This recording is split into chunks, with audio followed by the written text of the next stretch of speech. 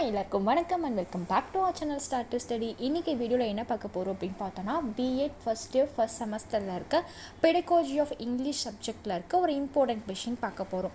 என்ன question அப்படினு பார்த்தோம்னா unit 1ல இருக்க need and scope of teaching English இந்த டாபிக் தான் வந்து பார்க்க போறோம்.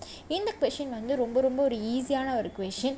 நீங்க வந்து once நீங்க வந்து ரீட் பண்ணாலே எழுதக்கூடிய அளவுக்கு ரொம்ப ஈஸியான வேர்ட்ஸ் போட்டு நான் கொடுத்திருக்கேன். சோ வீடியோவை ஸ்கிப் பண்ணாம பாருங்க.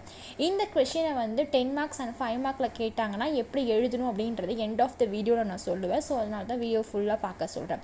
நிறைய பேர் வந்து இந்த क्वेश्चंस அப்லோட் பண்ணுங்க மேம், அந்த क्वेश्चन அப்லோட் பண்ணுங்க மேம் அப்படினு சொல்றீங்க. சோ எனக்கு டைம் இருக்க வரைக்கும் நான் எல்லா क्वेश्चंस நீங்க கமெண்ட்ல கேக்குற எல்லா क्वेश्चंसக்குமே கண்டிப்பா நான் வீடியோ அப்லோட் பண்ணுவேன். சோ மறக்காம கமெண்ட் பண்ணுங்க உங்களுக்கு அடுத்து என்ன क्वेश्चन வேணும்னு சொல்லி. மோஸ்டா கேக்குற क्वेश्चन என்னன்னு பார்த்தோம்னா ப்ளூம்ஸ் டாக்ஸானமி क्वेश्चन கேட்டுக்கிட்டே இருக்கீங்க. ப்ளஸ் வந்து pedagogy of English சப்ஜெக்ட்டை பொறுத்த வரைக்கும் இன்ஸ்ட்ரக்ஷனல் அப்ஜெக்டிவ்ஸ் क्वेश्चन கேட்டிட்டு இருக்கீங்க. சோ இது ரெண்டுத்துக்குமே நோட்ஸ் எடுத்தாச்சு. உங்களுக்கு அடுத்த வீடியோ வந்து நான் கண்டிப்பா போஸ்ட் பண்றேன். சோ இந்த மாதிரி என்னோட எல்லா வீடியோஸும் உங்களுக்கு நோட்டிஃபை ஆகணும் அப்படினா மறக்காம சேனலை சப்ஸ்கிரைப் பண்ணி பக்கத்துல இருக்க பெல் ஐகானை கிளிக் பண்ணிக்கோங்க. இது வரைக்கும் சப்போர்ட் பண்ண உங்க எல்லாருக்கும் ரொம்ப நன்றி. ஃபர்ஸ்ட் வந்து NEET and scope of teaching இங்கிலீஷில் நம்ம ஃபஸ்ட்டு ஒன்னாக பார்க்கலாம். நீடுனா என்னென்னு பார்த்துட்டு அதுக்கப்புறம் ஸ்கோப் போய் பார்க்கலாம். ஸோ இந்த இங்கிலீஷை டீச் பண்ணுறதுக்கான தேவை என்ன அப்படின்னு பார்க்கலாம். ஃபஸ்ட்டு அதுதான் நமக்கு ரொம்ப முக்கியமானது. நிறைய பேர்கிட்ட போய் இந்த கொஷினை கேட்டாங்கன்னா சாதாரணமாக சொல்லுவாங்க. ஆன்சர்ஸ் வந்து பார்த்திங்கன்னா நீங்கள் சொசைட்டியில் பப்ளிக்கை யார்கிட்ட போய் கேட்டாலும் சரி, எதுக்கு நம்ம வந்து இங்கிலீஷை வந்து டீச் பண்ணணும், அதுக்கான தேவை என்ன அப்படின்னு கேட்டிங்கன்னா நிறைய ரெஸ்பான்ஸ் வந்து உங்களுக்கு கிடைக்கும். அதில் மெயின் ரெஸ்பான்ஸ் என்ன பார்த்தீங்கன்னா கம்யூனிகேஷனுக்காக தான். இந்த மாதிரி நம்ம இங்கிலீஷ் லாங்குவேஜை கம்யூனிகேட் பண்ணால் மட்டும்தான் வேர்ல்டு குளோபல் லெவலில் நம்மளால் எல்லா இடத்துக்கும் போக முடியும், எல்லா விஷயத்தையும் தெரிஞ்சுக்க முடியும். அதனால் கண்டிப்பாக நாங்கள் இங்கிலீஷை லேர்ன் பண்ணுறோம், இங்கிலீஷை டீச் பண்ணுறோம் அப்படின்ற மாதிரி காமனாக சொல்லி முடிச்சிருவாங்க. பட் இதுக்குள்ளே இவ்வளோ ரீசன் இருக்கா அப்படின்றது ஒன் பை ஒன்னாக பார்க்கலாம். ஸோ நம்மளோட கண்ட்ரி வந்து ஒரு ஃப்ரீ கண்ட்ரி அப்படின்றது நமக்கு தெரியும், டெமோக்ரஸி கண்ட்ரி ஆயிடுச்சு. So we are entitle to have our own national language. நமக்குன்னு ஒரு நேஷ்னல் லாங்குவேஜ் இருக்குது. நம்மளோட நேஷனல் லாங்குவேஜ் வந்து பார்த்தீங்கன்னா Hindi has been declared as the national language of our country. அப்போது இங்கிலீஷ் என்ன லாங்குவேஜ் அப்படின்னு கேட்டிங்கன்னா English is an international language, Hindi is our national language. கண்டிப்பாக லாங்குவேஜ் பற்றிலாம் உங்களுக்கு தெரிஞ்சிருக்கணும். நம்மளோட நேஷ்னல் லாங்குவேஜ் என்ன, அஃபிஷியலாக எத்தனை லாங்குவேஜ் வந்து நம்மளோட கண்ட்ரியில் இருக்குது, எத்தனை லாங்குவேஜஸ் வந்து பார்த்திங்கன்னா பேசக்கூடாது அப்படின்ற மாதிரியான விஷயங்கள்லாம் நீங்கள் தெரிஞ்சு வச்சுருக்கணும். இதை பற்றிலாம் உங்களுக்கு தெரிஞ்சுக்கணும் அப்படின்னா லாங்குவேஜ் அக்ராஸ் அ கரிக்குலம் சப்ஜெக்ட் படிக்கும்போது உங்களுக்கு டவுட்ஸ் எல்லாமே கிளியர் ஆகிடும். அந்த சப்ஜெக்டை கிளியராக படிங்க. இந்த மாதிரி குட்டி இன்ஃபர்மேஷன்ஸ்லாம் அதில் நிறைய சொல்லியிருக்கலாம். So though it has the physical majority to be declared as such, it is not used by most people in several states. என்னதான் நேஷ்னல் ஒரு லாங்குவேஜாக வந்து ஹிந்தி இருந்தாலுமே இதை நிறைய ஸ்டேட்ஸில் வந்து பேசுறதில்லை. இப்போ நம்மளோட ஸ்டேட் தமிழ்நாட்டிலே வந்து பார்த்திங்கன்னா ஹிந்தி வந்து கொஞ்சம் வருஷத்துக்கு முன்னாடி வந்து ஒரு லாங்குவேஜாக வந்து ஸ்டடீஸில் இருக்கணும் அப்படின்னு சொன்னப்போ அதை நிறைய பேர் அகெயின்ஸ்டாக பேசி அதெல்லாம் ஹிந்தி வேண்டாம், ஹிந்தியை திணிக்கக்கூடாது அப்படின்னு சொல்லிட்டு அதை வந்து ஹிந்தி வேணான்னு சொல்லி கொடுத்துட்டோம். ஸோ இந்த மாதிரி நிறைய ஸ்டேட்ஸில் வந்து பார்த்திங்கன்னா ஹிந்தியை வந்து ஒரு நேஷனல் லாங்குவேஜாக இருந்துமே படிக்கிறதுக்கு அலோவ் பண்ணுறது கிடையாது அப்படின்னு சொல்கிறாங்க. சரி, ஓகே, ஹிந்தியை பற்றி நம்ம இங்கே பேச வேண்டியதில்லை. நம்மள பேச வேண்டியதெல்லாம் இங்கிலீஷ் பற்றி தான். So English is continued in our schools for the following reasons. நம்ம இந்த மாதிரி ஹிந்தியை நம்ம வேணான்னு சொன்ன மாதிரி இங்கிலீஷை நம்ம வேணான்னு சொல்லவே இல்லை. ஏன் சொல்லலை அப்படின்னா சில ரீசன்ஸ் இருக்குது. என்னென்னு பார்த்தீங்கன்னா India is a developing country which has been depend on English for its advancement in industry, technology, science, medicine, politics, defense, strategy and so on. நம்மளோட கண்ட்ரி வந்து பார்த்திங்கன்னா வளர்ந்த நாடு கிடையாது, வளர்ந்துக்கிட்டு இருக்க ஒரு நாடு. ஸோ இந்தியா வந்து developing country.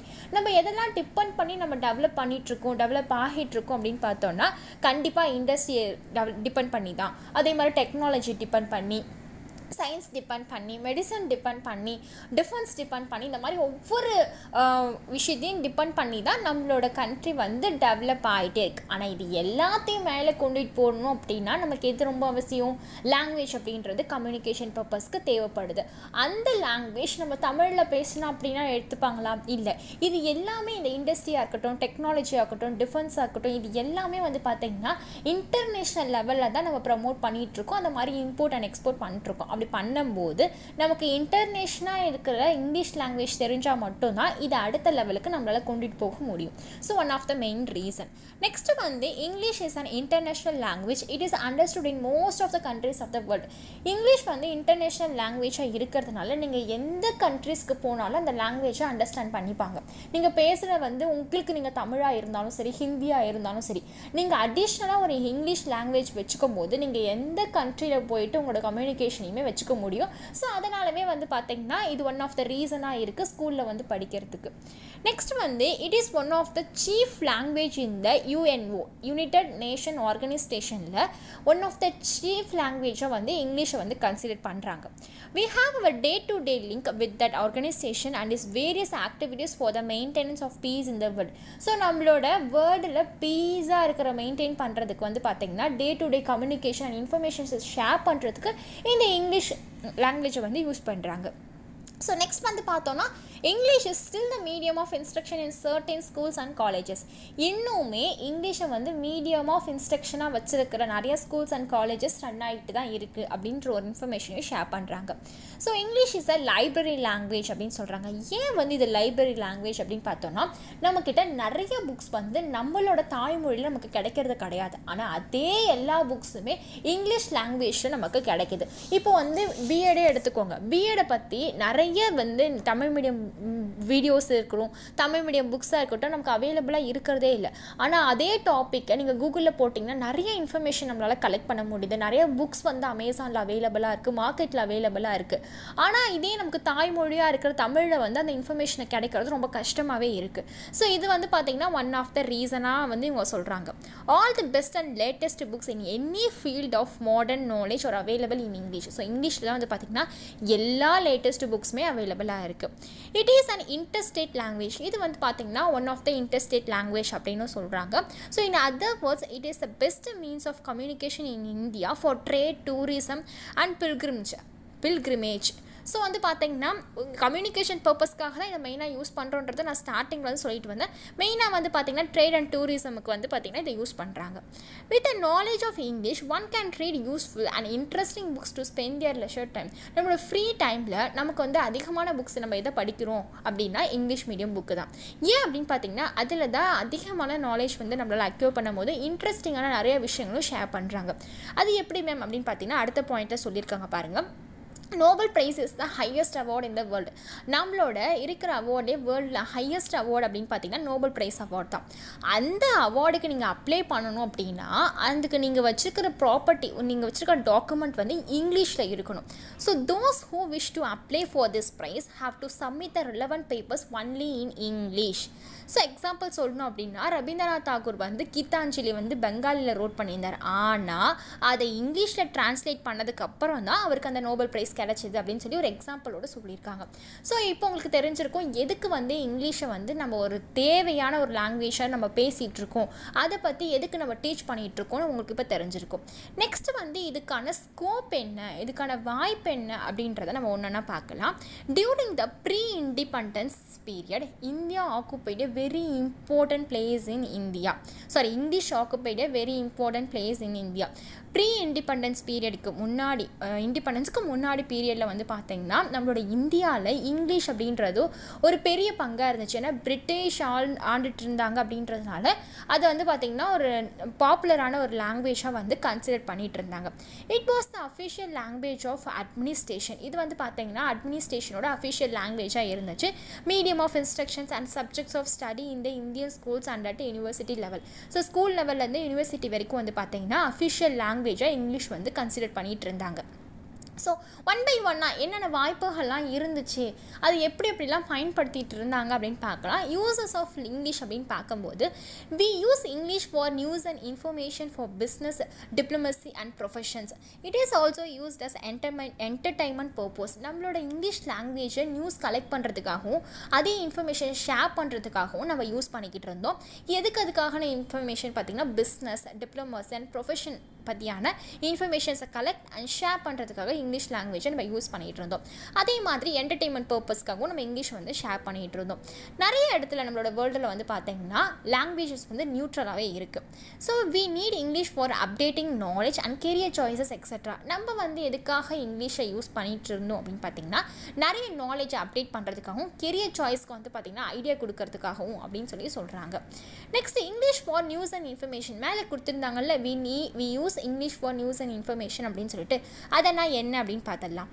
English serves as a linked language to maintain good relationship between states in India. Likewise, English also use a linked language for communication among different nations.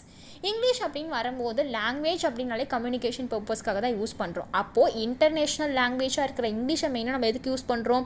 நம்மளோட கம்யூனிகேஷன் பர்பஸ்க்காக தான் use பண்ணிகிட்டு இருக்கோம். நம்மளோட இந்தியாவில் வந்து பார்த்திங்கன்னா ஒரு குட் ரிலேஷன்ஷிப் ஒரு ஸ்டேட்டுக்கும் இன்னொரு ஸ்டேட்டுக்கும் இருக்கிறதுக்கு வந்து பார்த்திங்கன்னா இங்கிலீஷ் லாங்குவேஜ் யூஸ் பண்ணுறோம். At the same time nation to நேஷனுக்கு ஒரு குட் ரிலேஷன்ஷிப் கம்யூனிகேஷனுக்காகவும் நம்ம இங்கிலீஷை யூஸ் பண்ணிகிட்டு இருக்கோம். எங்கெங்கே யூஸ் பண்ணுறோம் அப்படின்னு பார்த்தீங்கன்னா இந்த இன்டர்நேஷ்னல் ஆர்கனைசேஷனாக இருக்கிற யூஎன்எல் யூஸ் பண்ணுறோன்றது ஸ்டார்டிங்லேயே சொல்லியாச்சு. WHO சொல்கிற world health organisation and UNESCO இந்த இடத்துலலாம் வந்து பார்த்திங்கன்னா கம்யூனிகேஷன் பர்பஸ்க்காகவும் நியூஸை வந்து கலெக்ட் பண்ணுறதுக்காகவும் ஷேர் பண்ணுறதுக்காகவும் நம்ம பண்ணிகிட்ருக்கோம். நெக்ஸ்ட் வந்து இங்கிலீஷ் ஃபார் என்டர்டைன்மெண்ட். இதென்ன என்டர்டைன்மெண்ட் அப்படின்னு கேட்டிங்கன்னா நம்ம என்டர்டைன்மெண்ட்டாக நம்ம என்ன சொல்லுவோம்? இப்போ இருக்கிற யாரை போயிட்டு என்டர்டைன்மெண்ட்டு அப்படின்னா உங்களுக்கு எது என்டர்டைன்மெண்ட்டு கேட்டிங்கன்னா எல்லாரும் சொல்கிற விஷயம் என்னென்னு பார்த்தீங்கன்னா மொபைல் ஃபோன் யூஸ் பண்ணுறது.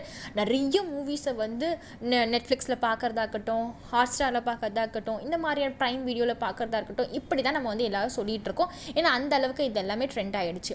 த popular culture of America and Britain attract people in many parts of the world. So America and பிரிட்டனோட cultures most popular cultures வந்து வேர்ல்டோட மெனி பார்ட்ஸில் வந்து பாப்புலராக இருக்குது, அட்ராக்ட் பண்ணியிருக்கு பீப்புள் அப்படின்னு சொல்கிறாங்க. அவங்களோட மியூசிக் ஆகட்டும், சாங்ஸ் ஆகட்டும், மூவிஸ் ஆகட்டும் வேர்ல்டு ஃபேமஸாக வந்து நிறைய இடத்துல பேசப்படுது, பார்க்கப்படுது. We find English in movies, drama, theatres in all countries. So அவங்களோட மூவிஸ் ஆகட்டும், ட்ராமா ஆகட்டும் தேட்டர்ஸில் நிறைய கண்ட்ரீஸில் பார்த்துட்ருக்காங்க.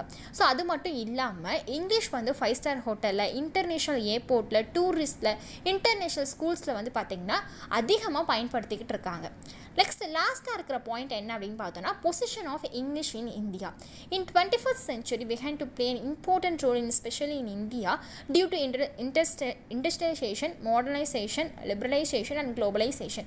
நான் வந்து டக்குன்னு படிக்கிறதுனால எனக்கு அங்கங்கே வந்து பார்த்திங்கன்னா ப்ரொனவுன்ஸ் வந்து உனக்கு கரெக்டாக வரல. ஸோ அதனால் அட்ஜஸ்ட் பண்ணிக்கோங்க.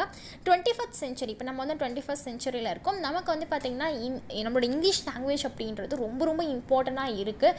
கம்யூனிகேஷன் பர்பஸ்க்காக மட்டும் இல்லை, ஒரு இம்பார்ட்டன்ட் ரோல் நம்மளோட லைஃப்பில் வந்து ப்ளே பண்ணிகிட்ருக்க லாங்குவேஜ் வந்து இங்கிலீஷாக இருக்குது. So English behind the language of the world. English helps to sell products of companies. So the economic prosperity also the English place and கியூரிக்கல் role in present time. நம்மளோட present டைமில் முன்னாடியிலேருந்தே English அப்படின்றது ஒரு தேவைப்படுற லாங்குவேஜாக இருந்துச்சு. But இப்போ வந்து பார்த்திங்கன்னா அதோட நீட் வந்து அதிகமாக இருந்துக்கிட்டே இருக்குது. ஏன் அப்படின்னா அதோட வாய்ப்புகள் வந்து பார்த்திங்கன்னா அதோட ஸ்கோப் வந்து எல்லா இடத்துலையுமே இருக்குது. உனக்கு இங்கிலீஷ் தெரிஞ்சால் தான் உன்னால் அடுத்த லெவல் போக முடியுன்ற சிச்சுவேஷனுக்கு நம்மளோட சொசைட்டி நம்மளை கொண்டு வந்து நிறுத்தியிருக்கு. அதனாலே நம்ம என்ன பண்ணணும்னு பார்த்திங்கன்னா இங்கிலீஷை அதிகமாக பேசுகிறோம். நிறைய அட்வர்டைஸ்மெண்ட்டில் நிறைய ஆப்ஸ்லாம் இதுக்காக வந்து பார்த்திங்கன்னா கொடுத்துருக்காங்க. ஸோ இப்படி தான் வந்து பார்த்திங்கன்னா இங்கிலீஷோட அந்த வாய்ப்புகள் வந்து அதிகமாகுது, ப்ளஸ் அதோட நீட் வந்து இன்க்ரீஸ் ஆகுது. ஸோ இந்த கொஸ்டின் வந்து உங்களுக்கு ஈஸியாக புரிஞ்சிருக்கும் அப்படின்ட்டு நான் நினைக்கிறேன். இந்த கொஸ்டினை வந்து உங்களுக்கு 5 மார்க்கில் கேட்குறாங்க அப்படின்னா நீங்கள் அப்படியே வந்து நீடை கேட்டாங்கன்னா நீடு மட்டும் எழுதிக்கலாம். நீடையே 10 மார்க்லாம் கேட்குறாங்க அப்படின்னா அதுக்கு முன்னாடி நீங்கள் மீனிங், இங்கிலீஷோட மீனிங் அதுலேருந்து ஸ்டார்ட் பண்ணிங்க அப்படின்னா கண்டிப்பாக உங்களுக்கு பேஜ் எலாபரேட் ஆகும். இல்லை நீடு கூட வேறு ஏதோ ஒன்று ஜாயின் பண்ணி கேட்குறாங்க. இப்போ நான் வந்து வீடியோக்காக நீட் அண்ட் ஸ்கோப்புன்னு கொடுத்துருக்கேன். இதே நீட் அண்ட் வேல்யூன்னு கேட்கலாம், இல்லை நீட் அண்ட் எய்ம்ஸ்ன்னு கேட்கலாம். அப்படி கேட்குறப்போ நீங்கள் அதோட பாயிண்ட் எழுதும் போது உங்களுக்கு பேஜ் எலாபரேட் ஆகும். ப்ளஸ் வந்து ஸ்கோப் பற்றி நீங்கள் எழுதும் போது நான் வந்து பார்த்திங்கன்னா சப்ஹெட்டிங்ஸை வந்து அப்படியே லிஸ்ட் அவுட் பண்ணி எழுதியிருக்கேன். பட் நீங்கள் அப்படி எழுதக்கூடாது. நீங்கள் எழுதும்போது ஒவ்வொரு சப்டாப்பிக்கும் முன்னாடியே லிஸ்ட் அவுட் பண்ணிவிட்டு அதுக்கப்புறமா ஒன்று ஒன்றா எடுத்து எக்ஸ்பிளைன் பண்ணணும். ஸோ அப்படி தான் நீங்கள் எழுதணும். ப்ளஸ் வந்து உங்களுக்கு லாங்குவேஜ் ரிலேட்டடாகவோ இல்லை இங்கிலீஷோட ரிலேட்டடாகவோ உங்களுக்கு ஏதாவது கோட்ஸ் தெரிஞ்சதுன்னா அந்த கோட்ஸை கூட நீங்கள் போட்டு எழுதும் போது உங்களுக்கு பேப்பர் ப்ரெசன்டேஷன் நல்லாயிருக்கும். நான் எல்லா வீடியோலையும் இதே தான் சொல்லிகிட்டு இருக்கேன். எத்தனை பேர் இதை ஃபாலோ பண்ணுறீங்கன்னு எனக்கு தெரியல. ஃபாலோ பண்ணுறவங்களோட ஃபீட்பேக் வந்து கண்டிப்பாக மறக்காமல் கமெண்ட் பாக்ஸில் சொல்லுங்கள். இன்னும் நிறைய பேருக்கு யூஸ்ஃபுல்லாக இருக்கும். ஏன்னா நான் அப்படி தான் எழுதிட்டு இருப்பேன். எல்லா கொஷனுக்கும் கோட்ஸ் அது ரிலேட்டடாக கோட்ஸ் போட சொன்னாங்களேன்னு சொல்லி மேம் போட சொன்னாங்கன்னு எதையாவது எடுத்து எழுதிடாதீங்க. அந்த கொஷனுக்கு ரிலேட்டடாக இருக்கிற என்ன கோட்ஸ்னாலும் நீங்கள் போடலாம். இப்போ இந்த கொஷனுக்கு ரிலேட்டடாக நம்ம என்ன சொல்ல முடியும் அப்படின்னு பார்த்தீங்கன்னா லாங்குவேஜ் சொல்லலாம், ப்ளஸ் வந்து இங்கிலீஷை வந்து சொல்லலாம். இது ரெண்டும் சம்மந்தப்பட்டதை தகுந்த மாதிரி உங்களுக்கு ஏதாவது கோட்ஸ் தெரிஞ்சிச்சு மேம் எனக்கு அப்படிலாம் தெரியாது அப்படின்னு கூகுளில் சர்ச் பண்ணிங்கன்னா நிறைய கோட்ஸ் இருக்குது. அதில் உங்களுக்கு தெரிஞ்ச சிம்பிளான ஏதாவது 2 கோட்ஸை வந்து ஞாபகத்தில் வச்சுக்கோங்க. அது இந்த கொஷின்ஸில் இன் பிட்வீனில் அங்கங்கே எழுதும்போது உங்களுக்கு பேஜ் எலாபரேட் ஆகும், பார்க்குறதுக்கும் பேப்பர் நல்லாயிருக்கும். ஸோ இந்த கொஷின் வந்து உங்களுக்கு ஈஸியாக புரிஞ்சிருக்கும்னு நினைக்கிறேன். அடுத்து என்னென்ன கொஷின்ஸ் நான் அப்லோட் பண்ண போகிறேன்றது பிகினிங் ஆஃப் த வீடியோலே சொல்லிட்டேன். ஸோ உங்களுக்கு இந்த மாதிரி உடனே வீடியோஸ் நோட்டிஃபை ஆகணும் அப்படின்னா மறக்காமல் வந்து கமெண்ட் பண்ணுங்கள். ப்ளஸ் சப்ஸ்கிரைப் பண்ணி பக்கத்துக்கு பெல் ஐக்கானை கிளிக் பண்ணிக்கோங்க. நிறைய பேர் நோட்ஸ் அவைலபிளாக மேம் அப்படின்னு சொல்லி கேட்டுகிட்டே இருக்கீங்க. பெடகாலஜி ஆஃப் இங்கிலீஷாக இருக்கட்டும், மற்ற பெடகாலஜிக்குமே கேட்டுகிட்டே இருக்கீங்க. ஸோ பெடகாலஜிக்கு இன்னும் நான் வந்து முடிச்சதுக்கப்புறம் கண்டிப்பாக நான் இன்ஃபார்ம் பண்ணுறேன். மற்றபடி இருக்கிற காமன் சப்ஜெக்ட்ஸ்க்கு ஃபினிஷ் ஆகிடுச்சு. ஸோ நான் வந்து அங்கங்கே டிஸ்பிளே பண்ணணும்னு நினச்சேன், பட் என்னால் பண்ண முடியல. உங்களுக்கு எந்த சப்ஜெக்ட் நோட்ஸ் வேணும் அப்படின்னாலுமே இப்போ டிஸ்கிரிப்ஷனில் ஒரு மெயில் ஐடி இருக்கும், அந்த மெயில் ஐடிக்கு மெயில் பண்ணுங்கள். கண்டிப்பாக அதை பற்றியான டீட்டெயில்ஸ் நான் உங்களுக்கு ஷேர் பண்ணுறேன். ஸோ இந்த வீடியோ உங்களுக்கு பிடிச்சிருந்துச்சுன்னா லைக் பண்ணுங்கள், மறக்காமல் உங்கள் ஃப்ரெண்ட்ஸ்க்கு ஷேர் பண்ணி பார்க்க சொல்லுங்கள். தேங்க்ஸ் ஃபார் வாட்சிங் தி வீடியோ.